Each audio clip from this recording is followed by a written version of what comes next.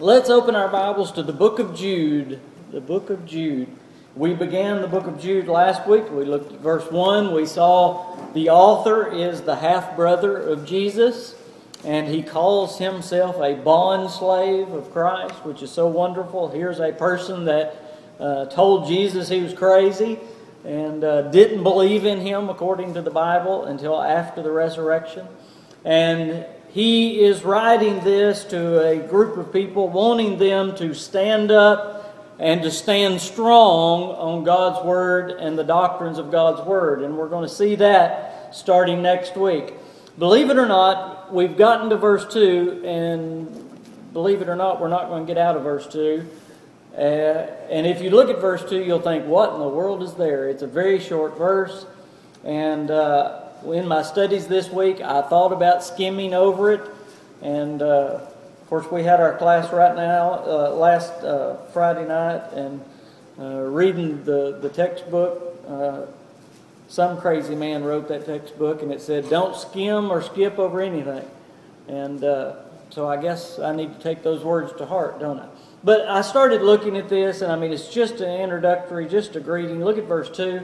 But there's so much there, and I couldn't get past it. It says, mercy unto you, verse 2 in chapter 1, mercy unto you, and peace and love be multiplied. It's simply a greeting. He's telling these people these things, but there's so much power in that when you see that we have those things available to us from God. Now, he says three things. He says mercy, peace, and love, and then he says let those be multiplied in your life. Those are the three things we're going to think about today. Mercy, peace, and love. And if we are allowing them to be multiplied in our life. To be a child of God, you have to have mercy, peace, and love. If you've not received these three things, you're not a child of God. You think about it. The Bible says that God's mercy, what we don't deserve, is available to all. The Bible says we are all sinners. But God is merciful. He sent His Son to die in our place. And His mercy is available to all. Have you received God's mercy for your life? Then the next one is peace. The Bible says, I'll read you a verse. Therefore, being justified by faith, we have peace with God through our Lord Jesus Christ. God provided His Son Jesus dying in our place, and the Bible says all we have to do is place our trust, our faith in Him, and we can have peace with God. We'll talk more about that. But there again, you have to have that to be a child of God. And then finally, love. I hope I don't have to preach much on that. Do you know you need God's love? The Bible says, for God so loved the world that He gave His only begotten Son. So you see, these three are absolutely necessary for our salvation. But please notice, He is talking about letting these be multiplied in our life. The word multiplied there means to be filled or to literally overflow in our life. That's where I want to start today and ask you, are these three overflowing in your life? If you're a child of God, you've received these three. But sometimes I'm afraid some children of God, they kind of sit right there instead of allowing these things to overflow in their life. Maybe I should ask it this way. Are you a happy Christian? Only happy Christians have these overflowing in their life. In other words, if you allow these to overflow in your life, you will be a happy Christian. Have you ever been a miserable Christian? That's when these are not overflowing. Y'all know the psalmist when he says, my cup overfloweth? We're going to see how to make that cup overflow today. That's exactly what that word multiplied means. How do we allow these things to fill up our lives? Well, let me read you a verse. It's actually the opposite, but this is what Jesus said. By the way, as you look at this, can you see, even though this is just a greeting in the letter, Jude's prayer for these people was that mercy, peace, and love be multiplied in their life. Can y'all see that? He was wanting that for his readers. He was wanting them to have this in their life. Listen to what Jesus said. Because iniquity shall abound, same word, it's going to overflow. Because iniquity shall be filled up, the love of many shall wax cold. He said right there, because iniquity, and by the way, he was talking about the end times, because the world allows iniquity to overflow. Look at one of these as love. He says the love of many will wax cold. In other words, if we allow iniquity to overflow in our life, these three won't. Anybody know what iniquity is? The word iniquity simply means to violate God's commands. That's it. When we go off of what God tells us to do, the more we go off of it, the more these three diminish in our lives. The more we listen to God, the more these three fill up our cup. What you fill your life with, everybody listening, this is profound. What you fill your life with will shape who you are. What I mean by that, what we watch, what we do, where we go, what we hear, what we say, who we hang around, all of that is going to shape who we are. And I will tell you this, it will change you sometimes very quickly, but sometimes it'll change you so slowly you don't even know you're changing. You mean what I watch and who I hang around and the things I allow myself to say and do will actually change my heart? Yes, it will. You remember the psalmist when he said, I have hidden God's word in my heart so that I might not sin against God? Y'all know that verse? Think about it. He put God's word in his heart, in his mind, and then sin left. Well, what happens when we allow the world to fill up our mind? Think about right now what you fill your life with. Jesus said, when iniquity abounds, fills up, the love of many will wax cold. How much influence do you allow the world to have in your life? Now, guys, there ain't a one of us that don't allow the world to influence us. Amen. But you think about the comparison of how you allow the world to influence you and how you allow God to influence you. Just think about little things. How much we spend watching TV. How much, sorry, Brother Scott, I won't get on your industry very much. How much time we spend around people that probably don't talk the right way and say things the right way. And then think, compared to that, how much time we spend at church or in God's Word. Now, which one are we allowing to influence us more? The world or God? Whichever you fill up your mind with, that's going to be who you are. Brother Paul Goodwin had a good illustration. I use it. I've used it my whole ministry. I still use it. I still think about it all the time. And it's very scriptural. He said you have two dogs living inside you. A big black dog and a big white dog. Y'all probably heard me say this before. One's your sin nature, one's the Holy Spirit of God, if you're saved. Okay, you have these two beasts inside you. And he said, you know which one's going to win? Whichever one you feed more. How many times our spiritual side is so weak because we don't feed it? And we fed that worldly side and fed it and fed it, fed it. It changes who you are. It changes what you're going to do. Do you want these things filling your life? Let me just ask you as you go through these, think about who in here wants more mercy in their life? Y'all know what mercy is? It's a desire to help someone that's in trouble. It's a desire to give someone something they don't deserve. How many of you want God to have a greater desire to help you? When you call out and say, God, help me in this situation, how many of y'all want more help from God? There's number one. Peace. How many of y'all want more peace in your heart and in your life? And then the word love is the word that many times is translated charity. Again, that's giving someone something in need. How many times do we want God to come to our rescue and to love us and to help us? How many of you want more of these things in your life? How many of you want these things multiplied in your life? How many of you want to know how to fill up your life with these things? Have I caught you yet? God's Word tells us.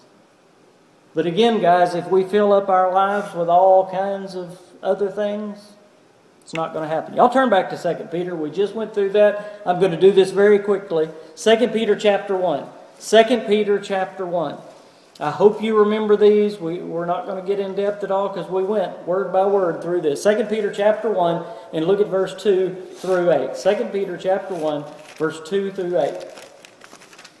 2 Peter chapter 1 and verse 2 through 8.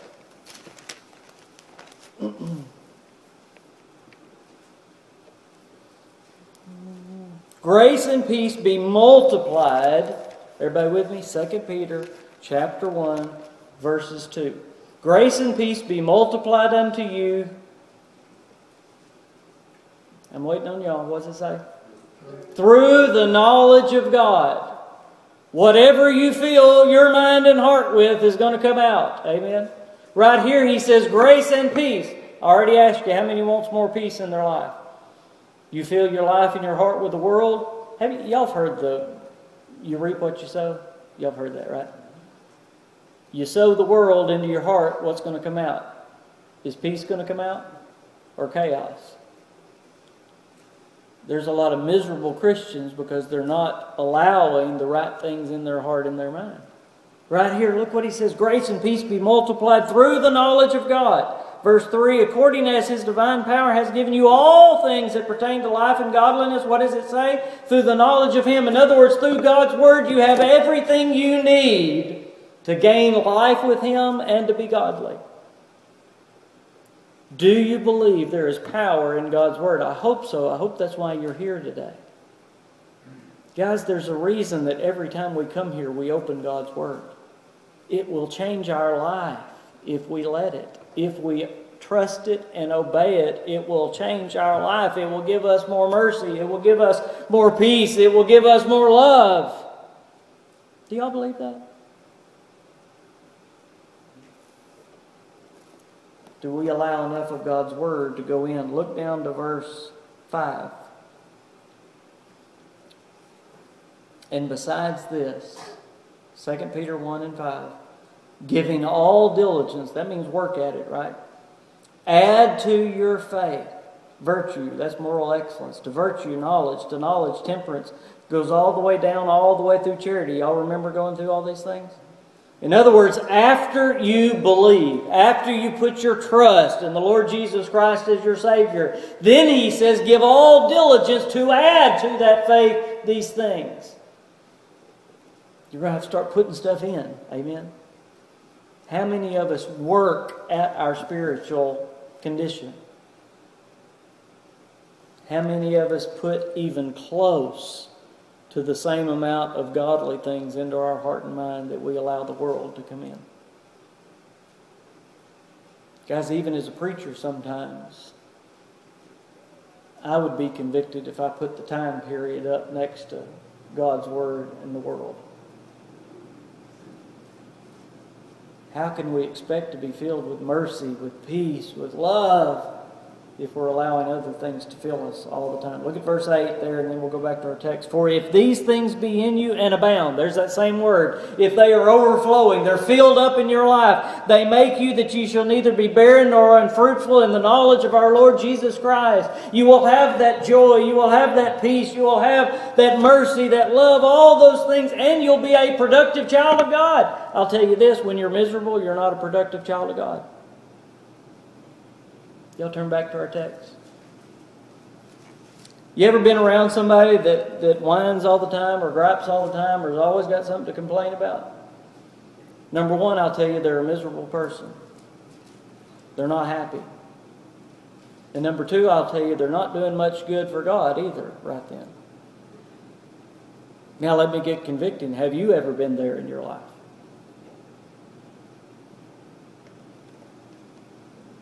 Guys, I have. I have behind the pulpit before been at that point. Don't you want to be filled with good things instead of bad things? We're going to see how. Turn back to our text.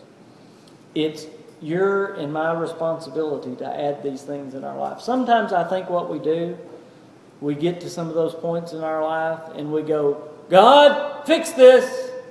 And we want Him to zap us and, well, we're happy again. Isn't that what we want? Wouldn't that be great? Do y'all remember when the disciples asked Jesus, Lord, increase our faith? Did he increase their faith right then? He did by allowing them to go through a lot of tests and a lot of trials. We want that instant fix, and we want God to do the work instead of us doing the work. Peter said, be diligent to add these things. It's our responsibility. I'm going to again ask you, how much influence do you allow the world to have in your life? And then how much influence do you allow God to have in your life? Simple illustration. If you put trash into your mind, roses aren't going to come out. Amen? Now let's look closer at these three. Go back to our text. Mercy. When you look a little deeper at this word, and I already told you this a little bit, it means a desire and a readiness to help those that are in need. The base word means giving somebody something they don't deserve. But the idea here is a desire and a readiness to do that. A wanting to help people that don't deserve help. And I'm going to ask you again, do you want God to want to help you when you don't deserve it? Come on, everybody do like this. When you cry out to God for help, don't you want Him to want to help you? How many of you have ever prayed and got a no from God? If you've been a child of God very long, you've done that, right? It takes a lot of faith to go through that no, but I'll tell you, we want the yes. Don't we? Don't we all want that yes in our life? The yes will only come because of God's mercy. In other words, we're never going to deserve a yes, right?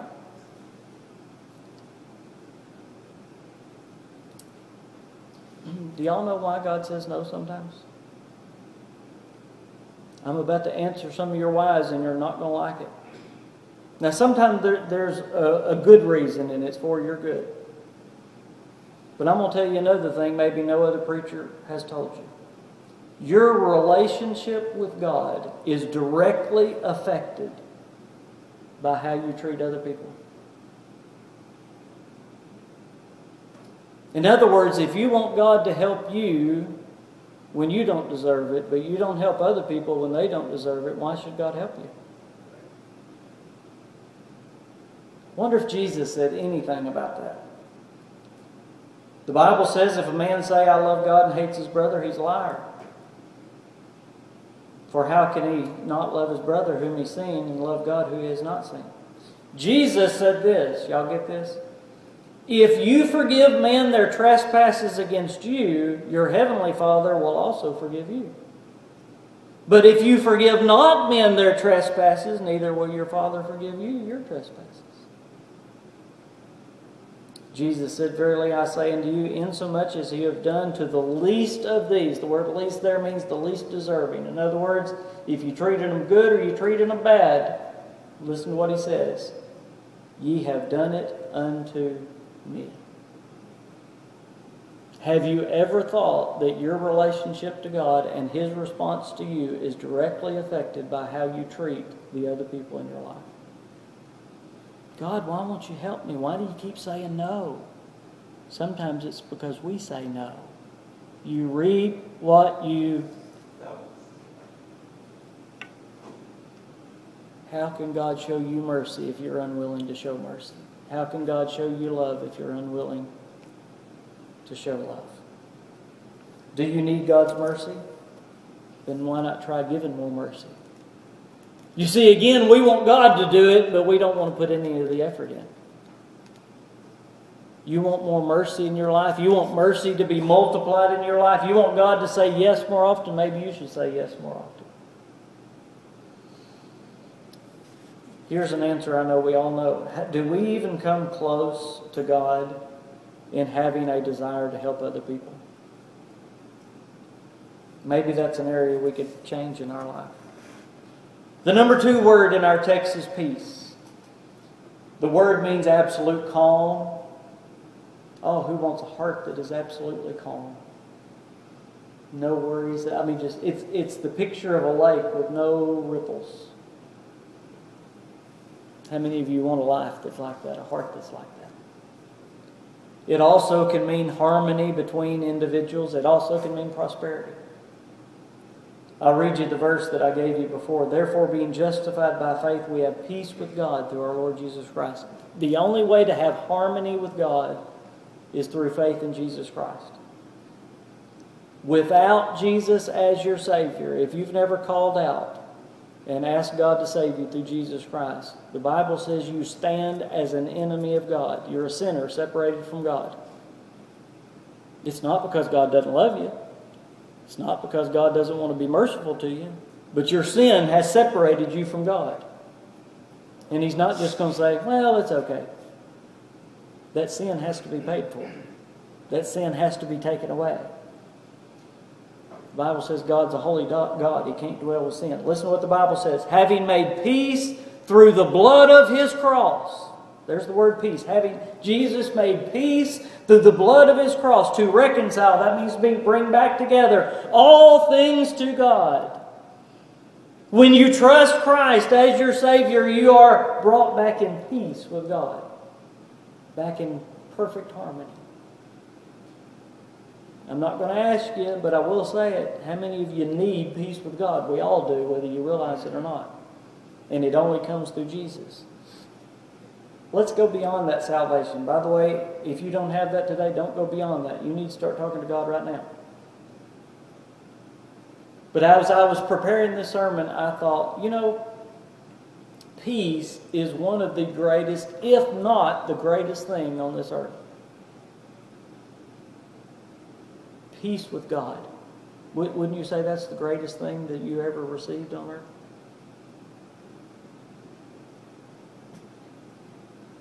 Did you ever think that just as a person, you say, I haven't done that much, just as a sinner, if you have one sin in your life, it's actually before that, but I ain't going to get theological with you. You stand as an enemy of God. He loves you, but you can't come to Him and He can't come to you because your sin is a barrier. There's not harmony. Young person, old person, whoever you are, without Jesus, you stand without harmony with God. And you will spend an eternity separated from Him if you don't call out to God through Jesus for salvation. But you think about that peace with God, peace between people, peace between nations, peace in our hearts. Isn't peace a great thing? Like I said, it's one of the greatest things on earth, maybe the greatest thing on earth. Right here, Jude says, let peace be overflowing in your life. Who wants more peace in their life? Peace between God, peace between individuals. Wouldn't it be great if there was just peace? You always had peace in your heart. Every relationship you had, there was peace. Every time you talked to God, there was peace. I'm going to tell you again, you reap what you sow. You want peace? Start giving peace in your life. I'm going to ask you again, do you believe that your relationship with God is directly affected by your relationship with others? Guys, you cannot be close to God if you're not doing right by the relationships in your life. Listen to what the Bible says. What man desires life and loves many days that he may see good in his life? This is what you do. Keep your tongue from evil, your lips from speaking guile, depart from evil, and do good. Seek peace and pursue it. The eyes of the Lord are upon the righteous. His ears are open to their prayers, but listen, the face of the Lord is against them that do evil. Even as a child of God, if you have that relationship and you've come back in harmony with God, you cannot lose your salvation. But listen, you start treating the relationships wrong in your life, is your fellowship with God going to be hurt? And you may be crying out, God, give me peace. I want peace from this situation. I want peace in my heart. Are you giving peace? If God said, if you forgive others, I'll forgive you, don't you think the same applies to peace and mercy and love? Are you seeking peace in all the relationships in your life? The Bible says, blessed are the peacemakers. The book of Isaiah says, how beautiful upon the mountains are the feet of him that bringeth good tidings, that publish, y'all want to say it? Peace. Did you know the gospel message is called the gospel of peace? Because we are preaching a way for people to have peace with God. There are many miserable Christians, there's many miserable church members, and there's two reasons. Number one, I'm afraid there's a lot of people sitting in the pew that don't have that initial peace with God through salvation. They're just going through the motions of religion. They've never called out to God in true faith, asking God to save them through the blood of Jesus Christ. They're going to be miserable. And then there's others of us that we are saved, but we're not doing right by some of the relationships in our life or some of the decisions in our life, and that means our fellowship with God's a little rocky. You're going to be miserable. The Bible says you cannot love God and not love your brother. Boy, I love God, but I just hate that person. I don't even want to see him. Don't fool yourself. Don't fool yourself. Don't think that. Don't harm your relationship with God. Oh, God, love me. I know I'm not worthy, but love me. God's word's saying, well, why don't you love that person that's unworthy of love?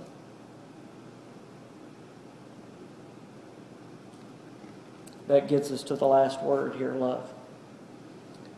This is the Greek word agape. I know almost everybody in here has heard the word agape. It means a godly love, an unconditional love. Many times in the King James Version of the Bible, it is translated charity. Y'all know that? 1 Corinthians chapter 13. The greatest of these is charity. That's that same word, agape. Charity is reaching out and giving to others that are in need. Y'all know what charity is. And I'm not talking about giving money to the Salvation Army, okay? I'm talking, and I'm not saying that's wrong, I'm talking about giving of yourself. Again, I'm not even going to ask you if you need God's love. For God so loved the world, He reached out to you through His Son. Y'all think about that verse that we all know. For God so loved the world, what does it say? That He gave. There's charity, isn't it? And praise the Lord, He didn't give us money. He gave us His Son. The verse says so that, what? Whosoever believeth on Him should not perish, but have everlasting life. You go on down in that text and it says the one believing is not condemned. The one not believing stands condemned already because he's not believed in the only begotten Son of God. The greatest charity that ever was, God gave us Jesus. Guys, if we are His child, did you know that He reaches out to us daily out of love? Number one, you're kept safe because of God's mercy and God's love. But He reaches out to you daily. I don't know how to say this without just saying it. God wants to love you more than He's loving you right now. And you may think, what are you talking about? Do you realize God wants to bless you more than you're being blessed right now? Well, why don't He? I'm ready. What kid wouldn't say to their parents, I'm ready for y'all to bless me. Just come on and bless me. How many in here that have children and grandchildren love them unconditionally? And you would do anything in the world. Why hadn't you emptied your bank accounts on them?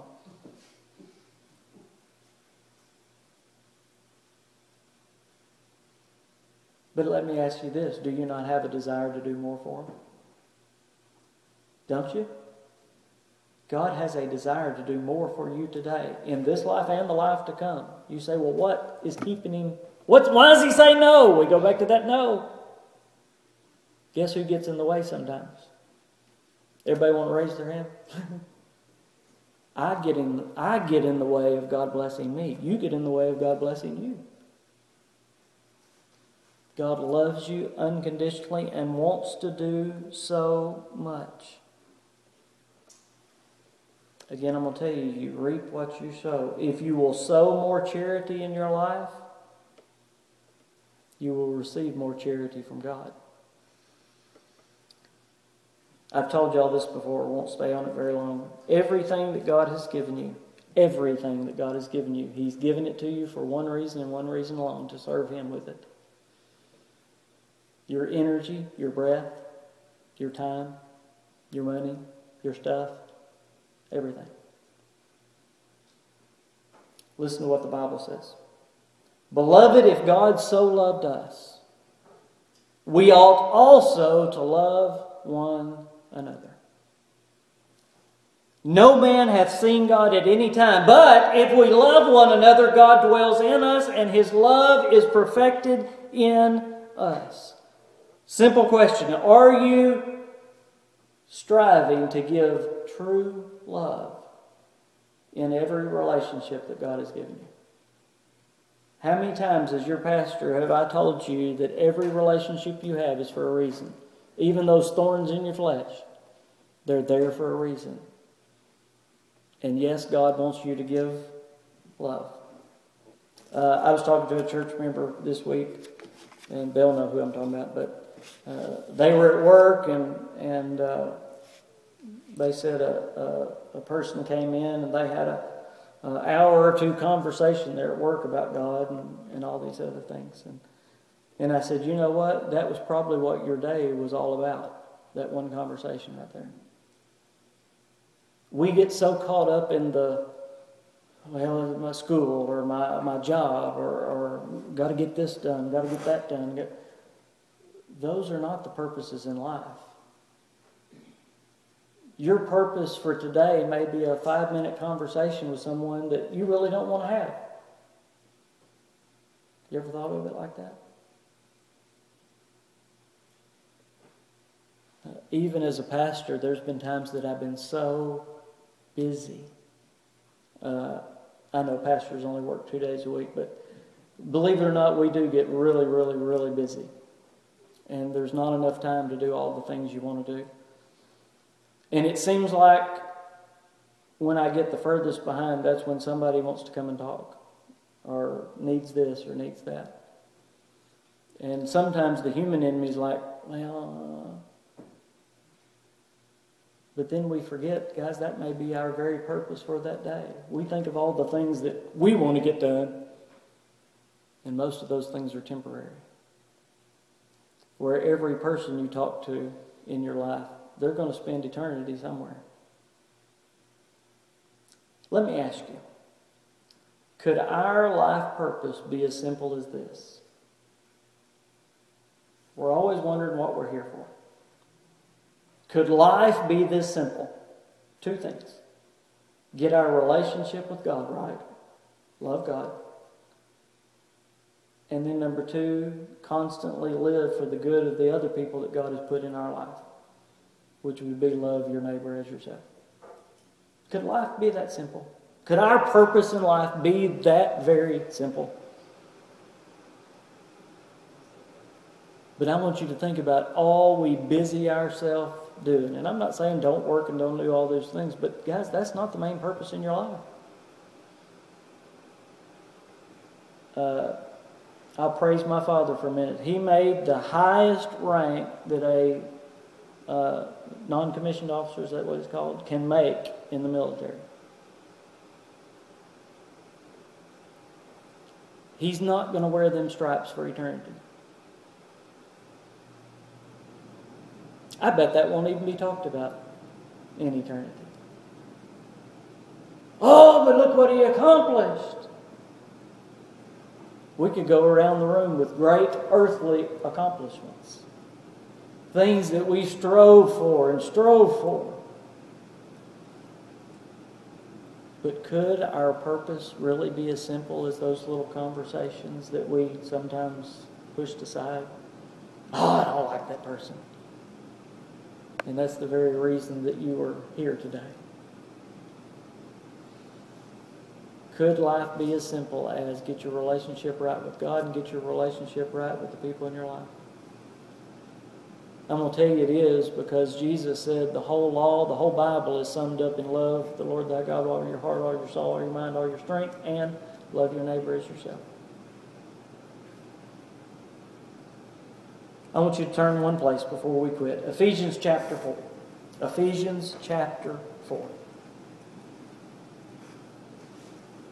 Ephesians chapter 4, and look down to verse 28. Ephesians chapter 4 and verse 28. Ephesians 4 and verse 28.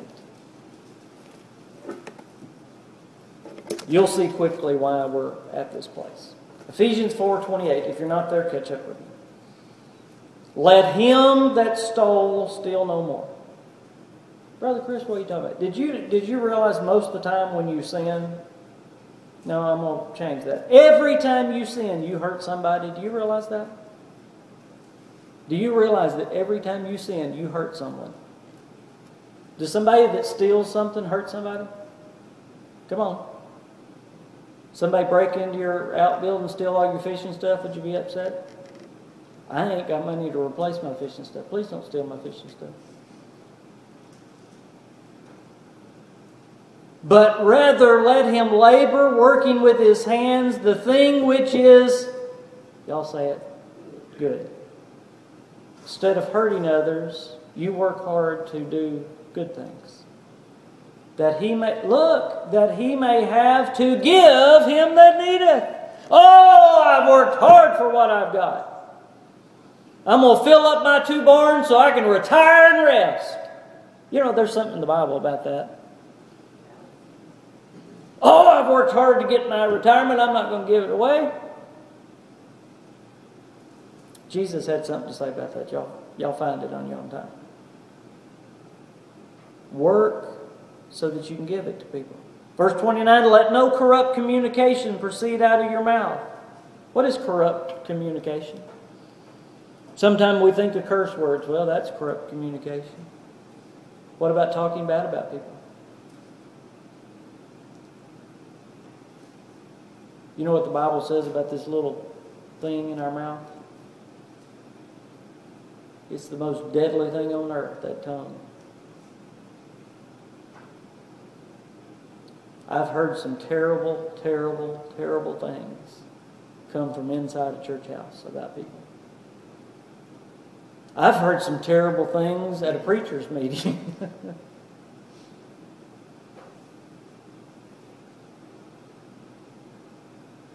We come here wanting to find our life's purpose.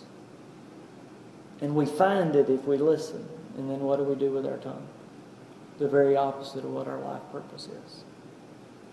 Let no corrupt communication proceed out of your mouth. But look what it says. But that which is good to the use of edifying. That means building other people's up. That it may minister grace unto the hearers. Have you noticed right there in verse 28, he said, your actions need to be good to help others. Then the next verse he said, your words need to be good to help others. Again, everything God's given you, even the words in your mouth, He gave you to serve Him, which, by the way, we do that by serving one another. Look at verse 30. This is so powerful in context. I know you've heard this verse before. Grieve not the Holy Spirit of God, whereby we are sealed until the day of redemption. Every time I hear this verse, it's about security of the believer. And praise the Lord, it teaches that. We are sealed by the Holy Spirit of God for eternity. He's not leaving. Even when we sin, notice what it says. He's not leaving. But that's not the point of this verse. He's telling you, don't grieve Him. He lives in you and He's there for a purpose. He's there to empower you to help people, not to hurt people.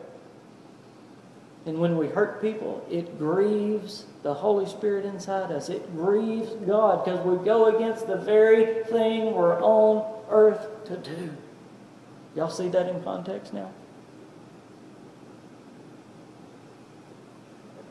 Verse 31, let all bitterness and wrath and anger and clamor and evil speaking be put away from you with all malice, and be kind one to another, tender-hearted, forgiving one another, even as God, for Christ's sake, hath forgiven you. Again, your relationship is directly affected by how you treat others. God said, if you forgive other people, I'll forgive you. Look down in chapter 5, just verse 1 and 2. Be ye therefore followers of God as dear children. In other words, be like your dad. You say you're God's child, then be like your Heavenly Father. God is love, amen. Are you sowing love in your life? Finally, verse 2 there in Ephesians. And walk in, please everybody say it, love, as Christ loved us. I'm going to ask again, do you think I really summed up life's purpose with one word? Love? Could life be that simple? Love God, love the people in my life. Do what God says. Make sure I'm helping the people in my life spiritually first and then physically. I believe that does sum up our life. That does sum up our purpose. Guys, there's not anybody that can't understand that. It's very simple. Tell me as we come to the end of this message, how are you doing fulfilling your purpose on earth? How is your love for God, number one? Do you have salvation?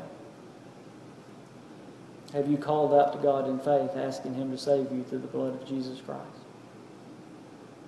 You say, well, I'm trying to do better in my life, and I'm trying to be nice to people, and I've come to church today. None of that will bring you back to God. None of it. Well, I want to do a religious act then. Get that water going up there and dunk me under 3 or 4 times. Let me eat the Lord's Supper. Let me do something. You have to call out to God in faith. Brother Dale said it. All other religions are due. Christianity is done. God already done it. All you got to do is believe in it and ask for it. But after salvation, I ask about your love for God. Love means a commitment, by the way, an unconditional commitment. How is your commitment for God? How many things do you put ahead of God? Jesus said very plainly, if you love me,